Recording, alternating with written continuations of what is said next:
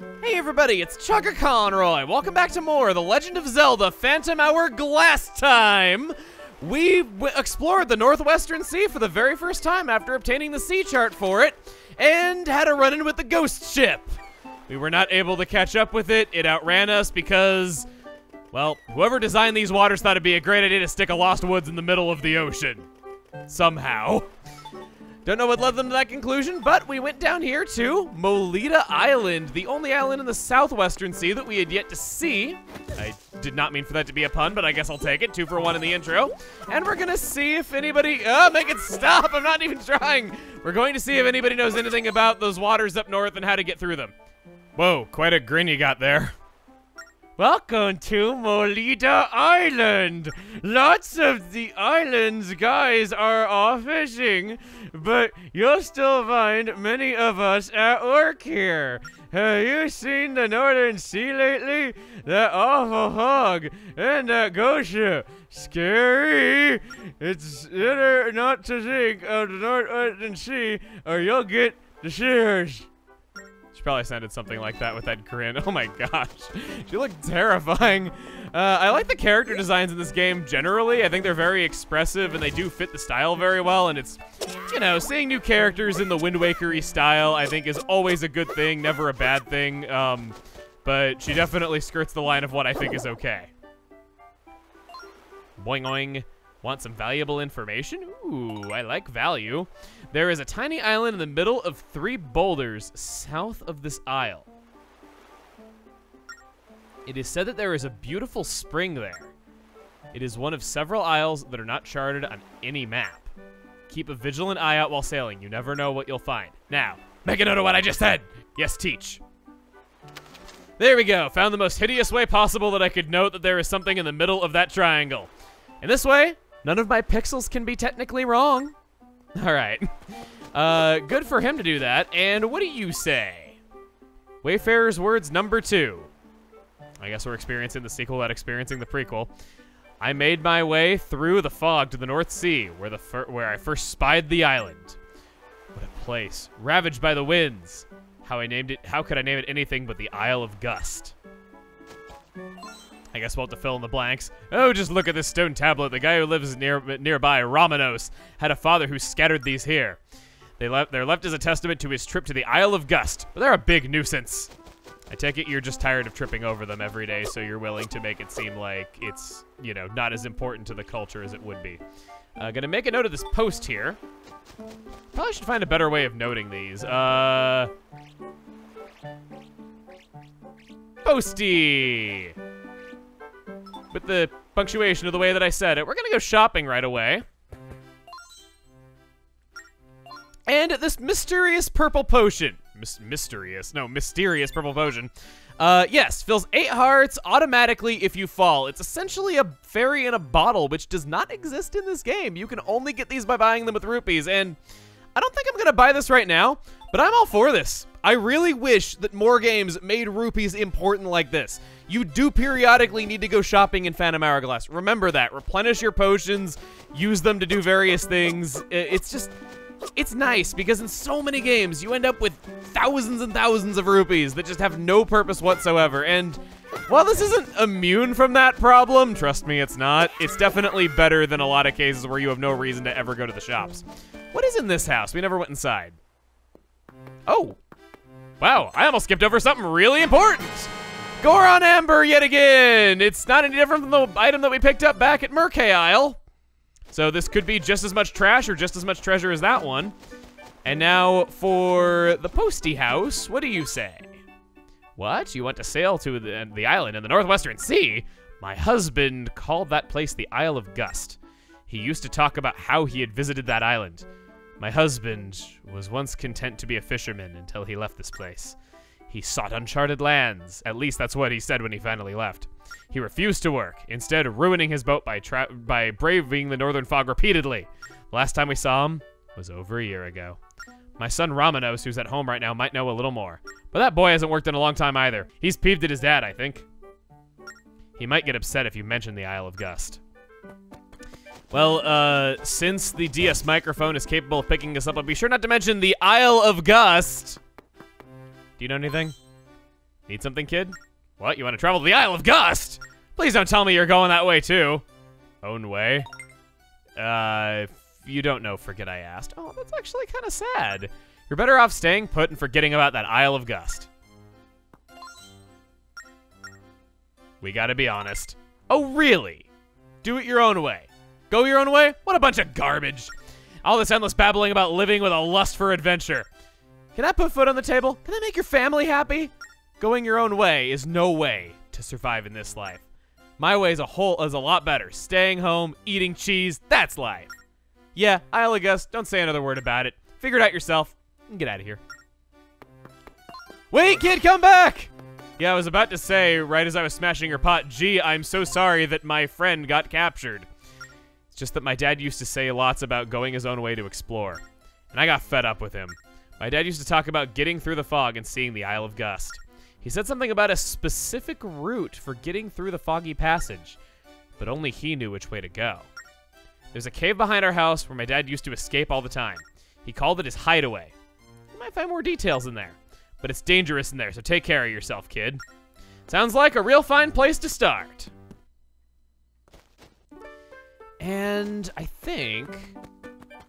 No, nothing over here. Okay, just making absolutely sure. I thought I saw a cave entrance over that way, but maybe it's just because rocks and barrels tend to funnel you into places, so it looks like a place where there would be one.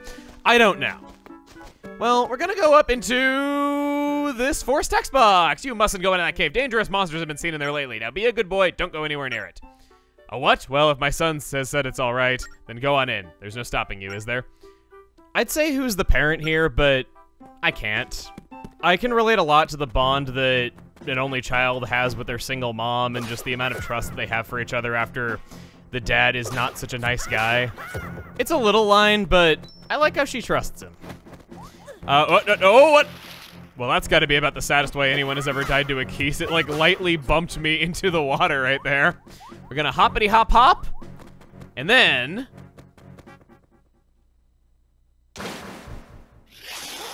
I think my paws gave it away. This is a Zora warrior. As is true to nature, freshwater Zoras are absolutely hideous, and everybody wants the saltwater Zoras bad. They breathe fire, somehow. You want to hit them with the boomerang and then just jump attack right into them. Alternatively, you can wait for them to attack you first, but I think this way is a lot more reliable. They're pretty comparable to the typical Stalfos fare, I have to say. And, okay. I was gonna write holy with a Y, with an E, with an EY, but there wasn't enough room, so I just kind of settled for writing Hod with a capital D. Looks really bad. Octorox, you go down. You do as well. Ha! All in one swing! Just feels so good to whip out spin attacks. And we're gonna go down once again. This will be a shortcut back, I believe. No, actually, that's the way forward.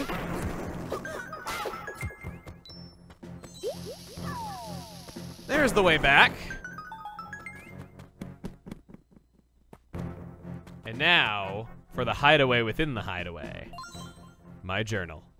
I'm writing this in a private space I call my hideaway. Whenever I'm here, I find myself utterly at peace. And it will stay that way only as long as I know no one will interrupt me. Now, I do have one more hideaway, and no one will ever find the entrance. It's under the spot where the lines drawn between my stone tablets intersect. It's brilliant, if I do say so myself. We'll have to remember that, but we're gonna need something to dig with! The shovel! Oh, you are in for it. Now, they gave me a shovel in a Zelda game. They are sparing with us because they know how us collectors be. We have to dig up every single space because we knock down every piece of grass. And these things are just as good as a piece of grass because under every square of land, there could be something. You don't think I'm above doing this in every room in the entire game?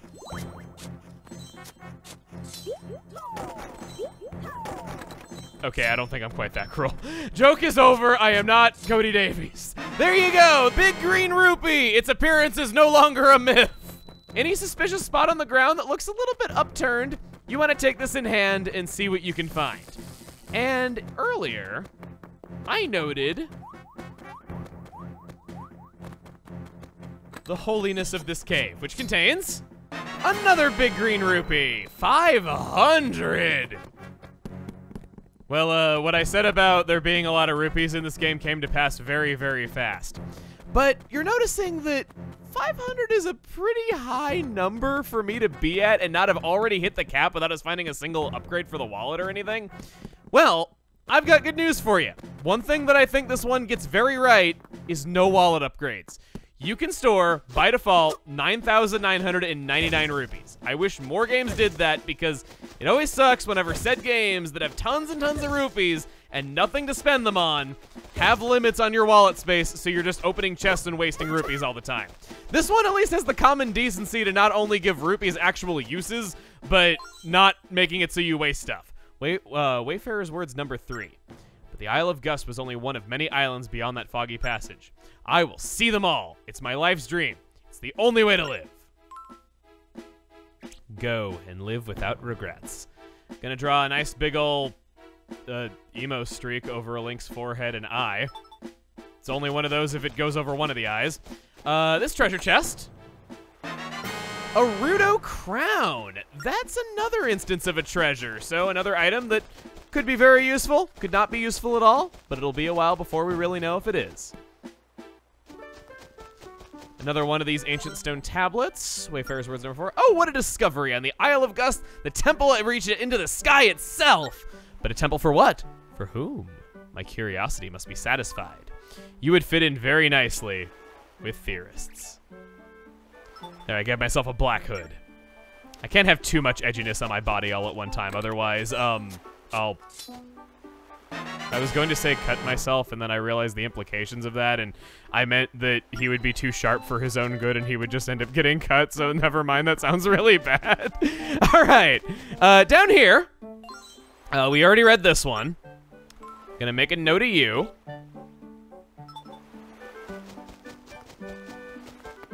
And the last one, over here. Wayfarer's Words number 1. Eric's smile is so creepy. I tried sailing through the foggy passage of the North Sea, tried and failed. I found myself sailing back to the same point, so I abandoned my voyage. Sounds like we got the prequel origin story. Now, we want to draw lines as straight as we can. And by that, I mean not well at all.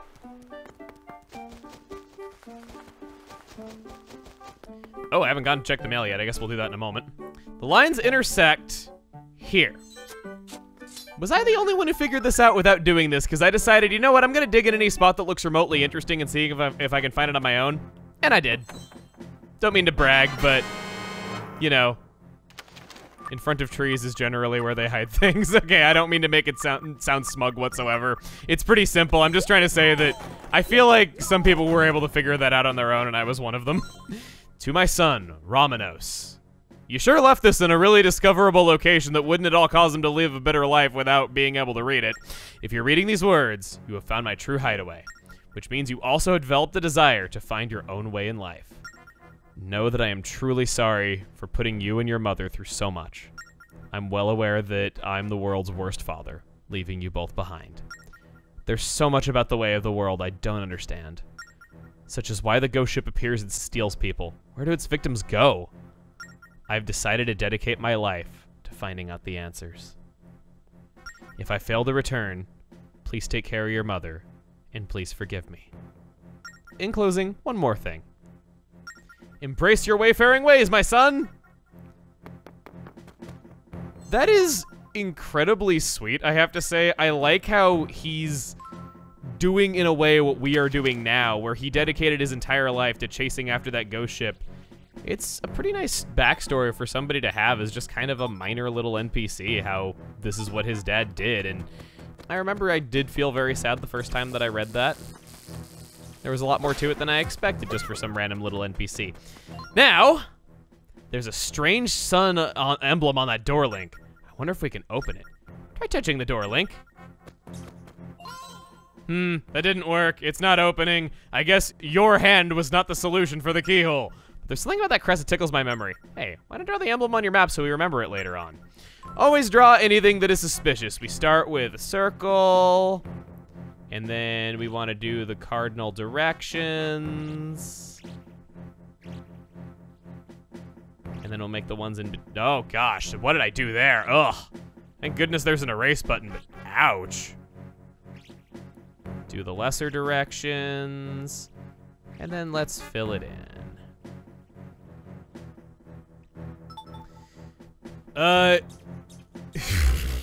It looks like some kind of abstract take on Rick from Rick and Morty. That's what I'm going with. It looks like that. That's really terrible looking. I suspect, okay, I'm not making excuses, I swear, but I think the calibration on this touchscreen is a little bit off because I will tap in one area and it's reading it just barely to the right of where I'm tapping and it's making drawing really awkward. I think I'm gonna recalibrate that after this recording because, wow, that's really funny. I think we owe this boy an explanation. Huh? You found my dad's hideaway and defeated the monsters in there. I see. You've inspired me, kid. What drove my dad to go his own way? Like you. I may just join him and find out. Thanks, kid. The ghost ship drives people to do some very wild and crazy things. Tears families apart. Also tears potential girlfriends apart, as we saw. You found my husband's hideaway. I'm sure he'd be irritated if he were still among us today. Ouch. You speak so negatively of your husband, don't you? I mean, I can't really blame her too much, though, but ow. I guess there's one last thing. Special delivery. Watch out, incoming. This is a letter from Astrid. Ooh, I can't wait. You're gonna read my mail again, aren't you? You're gonna read it? Yep. Good tidings to you, Link. Thank you for your recent help. Try as I might to express my gratitude in words, I can't do it justice. If there's anything I can do in return, please stop by the Isle of Ember. I know that some of my modest means might have little to offer, but I believe I can at least show you the way should you become lost. Sincerely, Astrid. He doesn't even give me the letter. And that's the end of it. Got all that, sir, and I'm out of here. What are you? And I mean that in more ways than one. All right, well, that was Molita Island. We explored the entire place. We got our clue for where we're going off to next. Next time on The Legend of Zelda Phantom Hourglass, we are gonna take our shing, sparkle, sparkle, new shovel and see what we can find with it around the world, then head up to the Northwestern Sea. See you guys then.